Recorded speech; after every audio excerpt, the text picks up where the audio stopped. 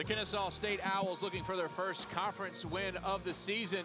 They do pick it up against Stetson. It was a 66-49 win. Nathan McCurry with Coach Baronato. And Coach, boy, you came into tonight, you knew that Stetson had a couple of big injuries, but your team had to play well, and they did. We did. We played really, really well. I thought they did a great job with the game plan.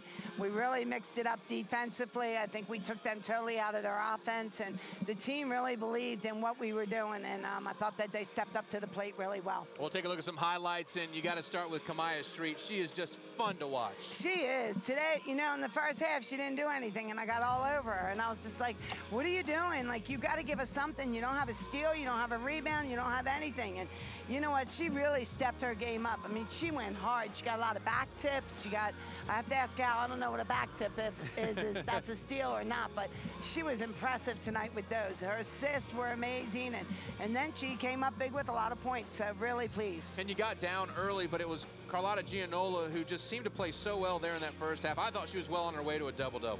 I'll tell you what, when I saw at halftime she only had 5 points, yeah. I said she can't have only 5 points. I thought she had like 14 or she had 15.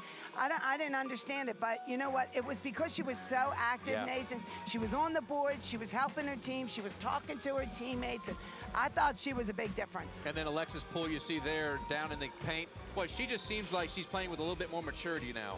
Well, she had a really rough day on Saturday. Yeah. And then again, in the first half, she had a rough day. And I think that, you know, she's got to play, like I told them today, that Claire had to play like a pro, Carlotta had to play like a senior, and the freshmen had to play like juniors. That was the only way we were going to win today.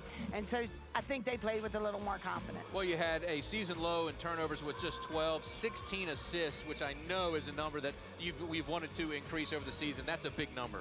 It is a big number, but you know, the key to me was second chance points with 10 and offense off turnovers. We scored 29 points off of forcing them into 24 turnovers, and that shows defense. Great, just a great, great outcome. Well, big win for you, Coach. Congratulations. Many more to come. To follow the Kennesaw State women's basketball, check out KSUOwls.com. Whoop, whoop.